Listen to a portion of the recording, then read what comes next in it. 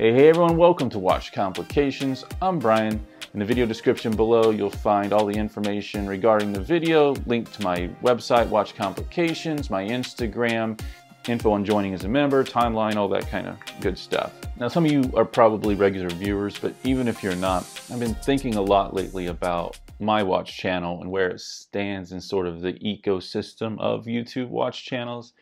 Got some categories out there. There's some that are just pure watchmaking, and there's not even talking through them. It's just kind of showing visual processes through doing certain like maintenance activities and stuff.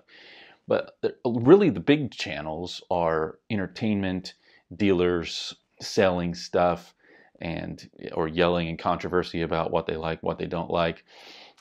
Then you've got sort of the review channels, a couple big ones, but a lot of small ones, just people just reviewing watches, reciting spec sheets. If you weren't already aware, what I do here is more long form videos. Typically, if I'm doing reviews, like I get into all the nitty gritty details, pros and cons. I'm doing something like a complication. I'll talk about how it works and every sort of technical aspect I can think of. And if I'm doing a watch build, walking through that process, creating custom part, every single step in that, and doing sort of component or maintenance work, again, sort of showing every step in the process, which is what people typically are looking for, want to know, or find interesting. And that sort of detailed process in custom watch work tends to be some of the more popular things on my channel. How can I help encourage that growth? You can by sharing stuff about my channel and videos and my website and blog posts and all that kind of fun stuff. I've just been thinking about it and giving people what kind of content they would enjoy, as well as what I like doing. And I'll never get away from doing what I like doing. But if you have some comments or thoughts, feel free to share in the comments below. A popular area for me is custom watch work, and that has sort of two categories. Custom watches, sort of beginning to end builds, create maybe custom cases, custom dials, custom hands, sort of top to bottom. And I've shown a couple of those. I have more I need to show. And then there's custom parts that I make, where I'll create like custom holders or spacers so that people can fit certain movements to certain cases. And this video is one of those projects for a client that I have that I've worked with a couple times. I do want to say that a couple other custom videos I do have coming soon, some of you will really like this one, is I have a series on creating a custom spacer and holder kit for fitting a Ronda 515, really the 515 series, which includes just a regular 3-hand watch, so a couple of GMTs, to an SKX 007 case. Somebody wants to fit a Ronda 515 to a Seiko 7002, so I bought a broken down one. And actually, aesthetically, it looks like it's in good shape. The movement's busted, but I'm going to do that one soon. I'm going to show a project on creating custom hands. First time I've gone down that road for a project. That's been an interesting, epic novel. Can't wait to share more about that. So I will walk through the process, talk a little bit about the case and the movement details. I will show you the different options I came up with for the client that they could kind of choose from, sort of 3 different options. I'll show the draft file, 3D prints, and all that good stuff. Real quick before we get into it, wrist check, Christopher Ward Sealander C63 GMT, just a regular wear.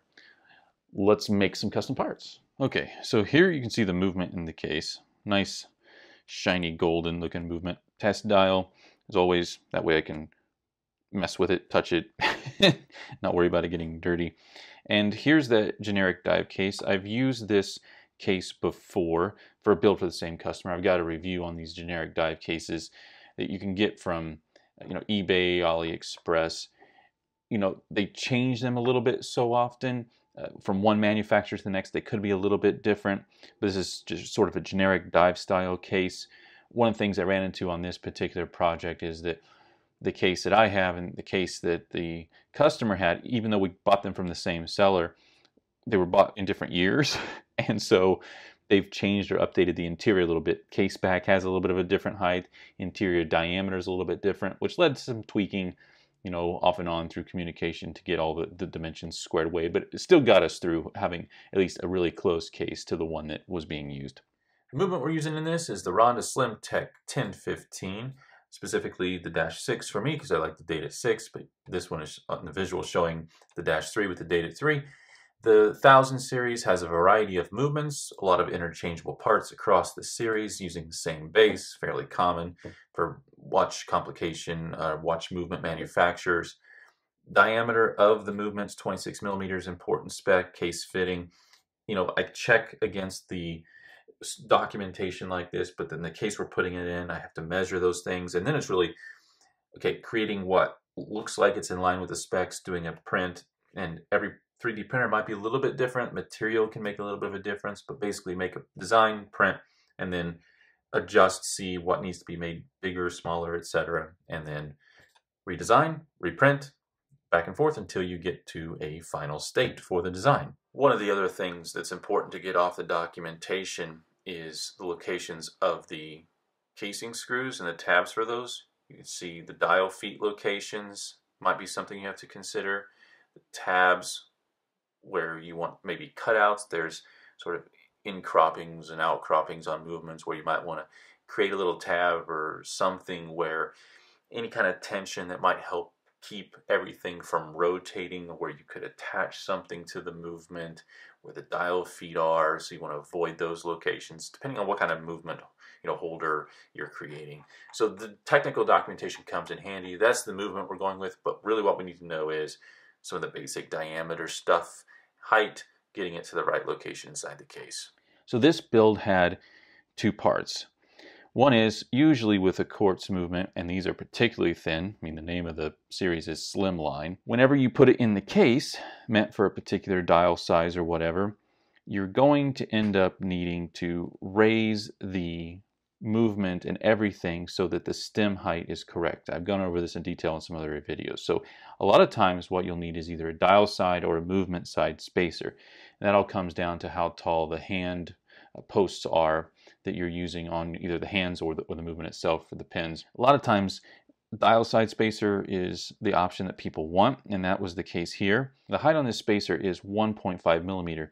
I think that's the biggest one I've had so far, but as you'll see, and depending on what dial color you're using, white or black usually work okay. You could do something else that either contrasts for kind of a different look or something that's try to blend in a little bit. You can also spray paint these. It's PLA, so paintable. You could also use some sort of metal 3D printing if you wanted to. And the spacer is going to make it so that when we put the dial and movement in there, that the stem is sitting at the right height. Let me try to show you from the side.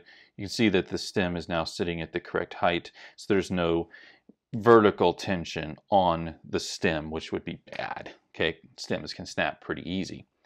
So that was part of the first step. Getting the stem height correct means a spacer typically with a quartz movement in a dive style case. Had the same issue with the SKX and the Ronda 515 and many other little projects that I've done in the past. Once you have the spacer, what do we do on the back end? Well, this dive case comes with this metal ring. This is the holder for the movement that it's meant to go with. I can't remember which one it is, maybe a Miyota 8215 or something like that. You could use this. So just print up the spacer, put the movement on the dial, and you can see that this has a stem cut out for it right there as well. You could just pop that in the case and look how flush that sits. The case back will go on, it'll screw down. Problem is, you can kind of see here that this ring sort of gets in the way between if you're going to put a case clamp and the edge of the case to create some good tension that will keep it solid in place from rotating, that kind of thing. Well, it cuts in the way of that. Stem is fine, plenty of space for that. So could do this, but then all the tension is going to be on the stem because you don't have any case clamps down here. And there's nothing on top of this that's pressing against the case back, which is an option I go with sometimes as well. It does sit snug. There's just enough space in there that the case back, the threads on the case back right here, can screw down. But then you'll see, you know, it starts rotating, so if you're rotating, it will create some tension with the stem, unless you have it all secured. So, you know, doesn't shake too much. I know you can't hear it on here, but if you hold this up to your ear and shake it, you hear a little bit of movement. That's because there's no pressure against the case back. The movement's not quite 100% snug against the edge of the interior of the case. So not the best option. Option one is not an option. So let's take this out. So what's a little bit of a better option? Let me zoom out here. You can see a series of prints. If you've watched any of my other videos, you know, kind of go through a process, you know, creating a starting point, kind of tweaking a little bit until I get it exactly right. One of the things that I needed to make for this was a couple tabs to go into the case screw locations on the movement, give it a little bit extra security. You could mill that out and attach it if you wanted to. You got the cutout for the stem, making sure it doesn't interfere, and then it's a matter of getting the height and diameters correct for what might fit against the case back once this is high enough.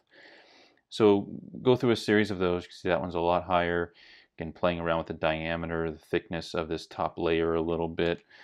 And one of the things I mentioned was the case back on my case, the original one, which was bought some time ago, over a year ago, almost 2 years ago probably, and sort of a newer updated model of this case, is that this interior diameter and the angle here on the interior of the case back is a little bit different. It's a lot more shallow on the newer one, so we had to contend with that a little bit. You'll see what our solution was in a sec. But basically go through a series of these things and end up with a final version that works for this movement in the case that I have. Really thin here on top.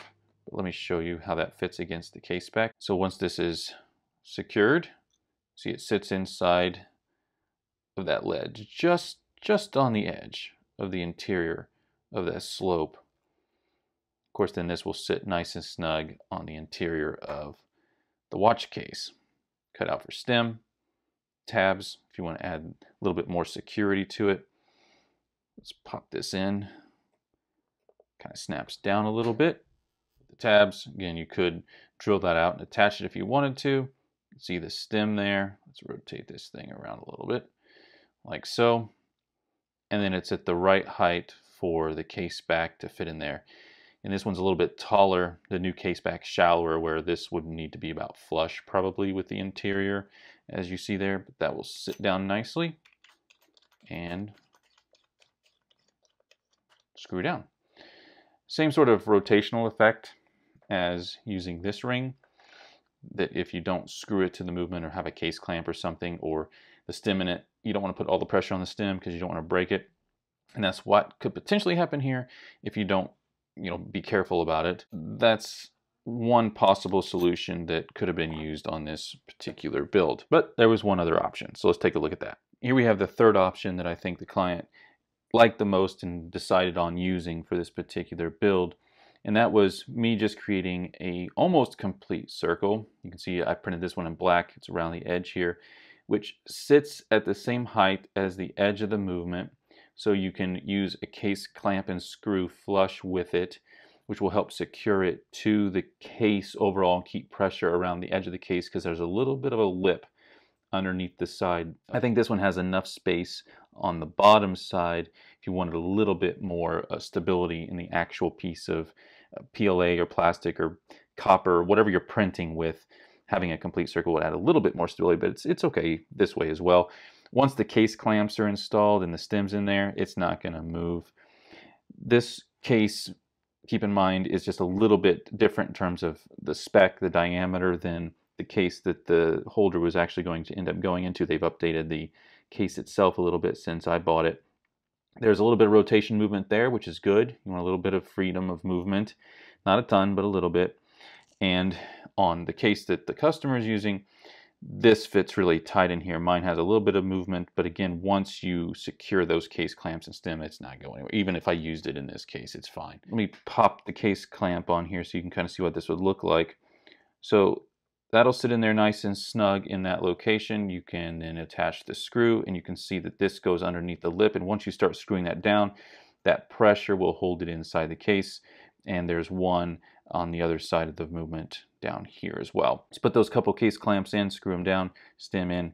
This thing's nice and snug, and I think that's what the person ended up deciding at the end of the day was the solution they wanted, and it worked pretty well. And you can see in the snippets I'm throwing in of how it looks inside of their case. So let me pop the plastic ring out here so you can see what it looks like. Whoop.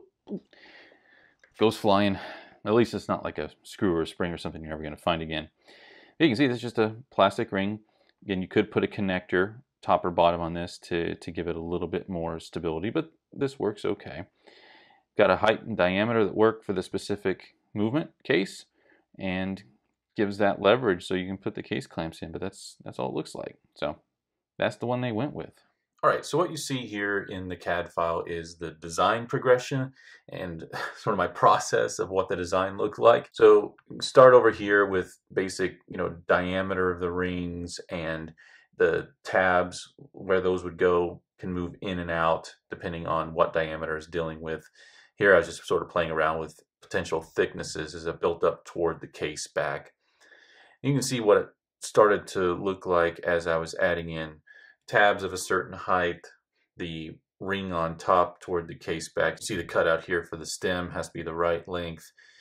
Tabs here on the basic ring showed you this was one option that could have been used, and kind of what sort of ended up being was something similar to this, but kind of started down this path building toward the case back. What I started with first, I think this entire drawing, was just the dial side spacer, because that's just an easy way to get started.